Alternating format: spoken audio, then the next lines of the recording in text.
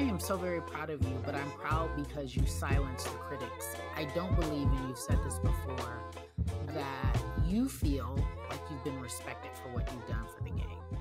Was that your seal of approval? Was that your I told y'all? Was that your I got nothing else to say? That's my legacy. I'm the shit. Honestly, I stopped caring with what everybody was saying, but I say that in two ways. I say that in like that fueled me, like some people would say the lack of respect I think fueled me to like get up on a random Sunday and go work out. But honestly, selfishly, I did that for myself. Like I went home for myself. And I think this choice, there were a number of people that called me afterwards, after I made my decision to go home. And they said, I'm so happy you made a decision for you and you didn't think about anybody else but yourself. And I think that that's kind of what this championship was. It was like, we did this for us, and the whole city represented, family and friends represented, but we did it for us. And so I guess it was one of those things where it was like, take it as you will, take it as you take it. But we did this for us. You say lack of respect.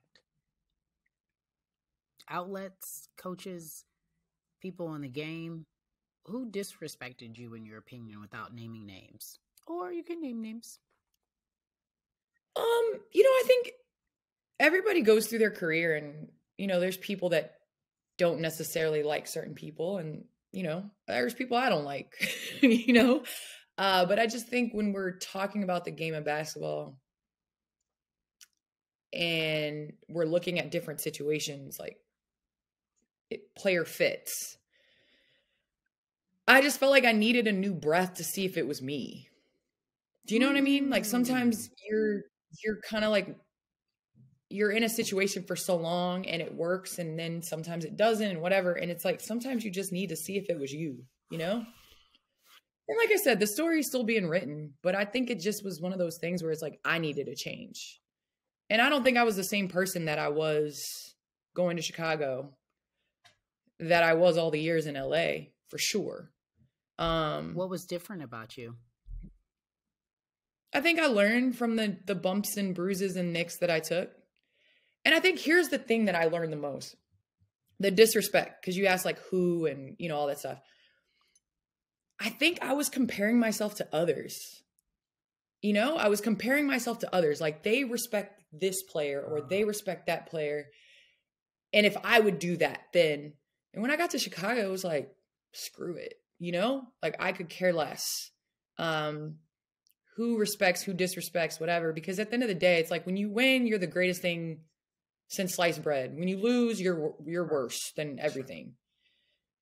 And so I don't think I pay any more attention to all the love that I'm getting. I mean, obviously there are certain people, you, Brandy, Christine, I mean, like my inner circle, my people, my family, my friends that have always been with me through the losses. So all these people that are on the bandwagon now that like, she's this great leader. And it's like, here's something. Yeah, just as much as your opinion didn't matter before, it doesn't matter anymore. Here's something I think is interesting. I've always thought of you when you say people may not like you. This is real. This is a very honest story from somebody in the media. I've never heard anybody say anything bad about you. Maybe because I'm so braggadocious and I'm always saying something amazing about you. So maybe they're like, well, let me not say it, but I've never heard anyone say anything bad about you. I know there have been slights, there have been missteps, there have been opportunities that you weren't given when you clearly deserved them. And there may have been political opportunities that you just didn't get because somebody said, I don't like her today. But I remember being at your house one time, you talk about comparing yourself. The reason why I never, ever, ever thought you compared yourself because you carry yourself so differently. Like, let me just do the game. Let me just do what I do. You're so politically correct in my mind. In my mind, right? You're not gonna pop off on somebody like I would in my inappropriate way. Christine is appropriate, but I'm queen of a confrontation, which makes me not necessarily the friendliest, and I am aware. I embrace it. I love you, I embrace Cari. it, It's so and mysterious. I know it.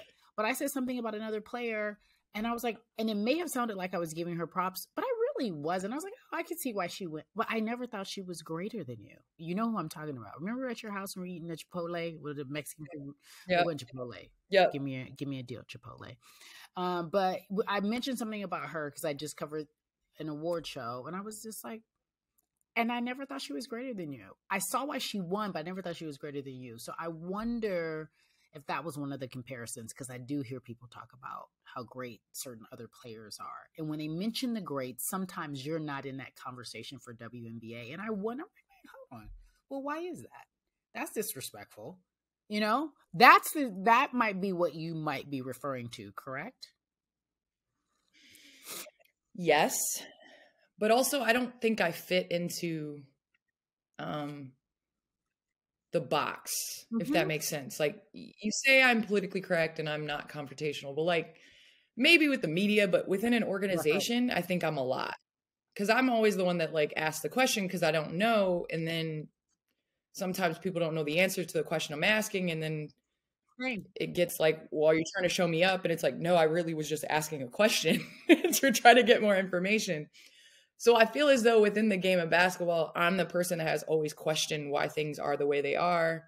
Why, if I'm 6'4", do I have to go stand by the basket and shoot hooks? Like, I think it's worked out in my favor for a lot of things, but it also didn't work out in my favor. And so I think now we're at like that perfect storm where the world is ready for outspoken people. Like, the world is encouraging like people to stand up for and be like, no, that's not right. But like a couple years ago, 4 or 5 years ago, I wasn't allowed to dribble up the court. Like, I had to convince my coaches like I could dribble and I could pass, So it's like, it's kind of like my personality is, I get it, welcome now, similar to how 7-footers now are like, yeah, shoot it, like step up beyond the arc and shoot it. And I think that's kind of how it is with my personality is, I think it wasn't tolerated well by different people. And therefore it kind of like trickled down into the way things are in basketball. I understand. I live that life daily. You know Jamel, she's very much politically correct in the office, but she'll F you up on social media, right? Oh, okay, because I was like, wait a second, hold on, no. She's a doll to work with, right? Honestly, it's just what she says on Twitter. You'd be like, oh, okay. Or on social media, okay.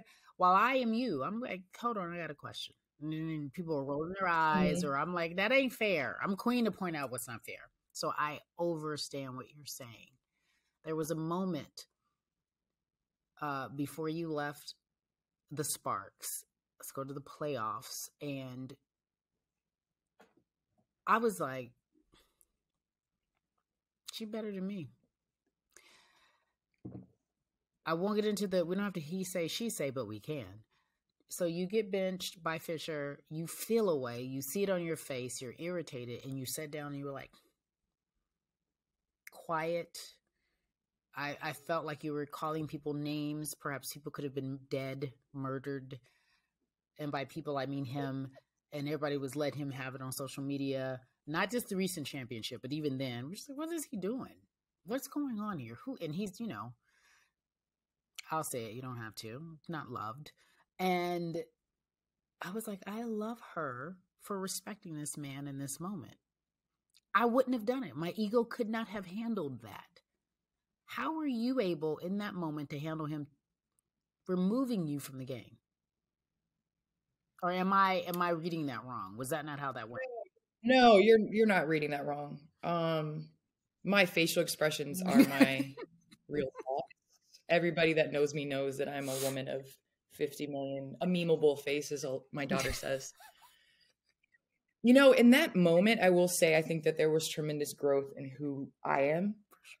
I think I read somewhere, it was even on the internet, like calm is a superpower. And I really, truly, honestly believe that. And I think in that moment that like zen was tested. But at the end of the day, I'm also a person of like, once I process the situation, I go back and I ask myself how I can be better. Like, what could I have done to prevent this from happening? I did the same thing with USA basketball. Like, it shouldn't have ever been a question. Like, what could I have done?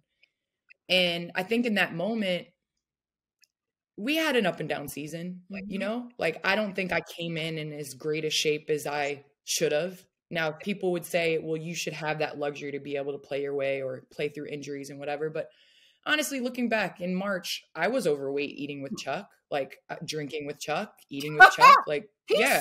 he's a bad influence. Mr. Barkley's a bad influence. He is the worst. And I blame him for me being benched. But, you know, at the same time, I think I looked and pointed at myself and I said, it took me a long time to reach out to Fish and be able to talk to him, to be honest with you. It took me a long time. And that was the bubble season the next year. But I said, I'll be damned if I'm going to be out of shape. I'm going to be the best shape that I can be in. I'm going to get up and work out extra. You know, I ended up trimming 10 pounds to be more lean so that my knees could carry stuff. I really looked at it as like, I'm not going to quit. Like, I don't want to demand a trade. I don't want to do that. Like, this is my car. Like, the Sparks were something that I spent a long time building. Sure. Like, personally, like me and NECA had been there the longest. We were the longest tenured Sparks. And I was like, I felt ownership for this. So I felt like, yeah, it was disrespectful, but I did have a hand in something. Like, I can't blame all of it. Do I think that it was right? No. Do I think it should have happened? Hell no. But I really used that and fueled myself to go into 2020, you know, to dominate. And I think I did in the bubble.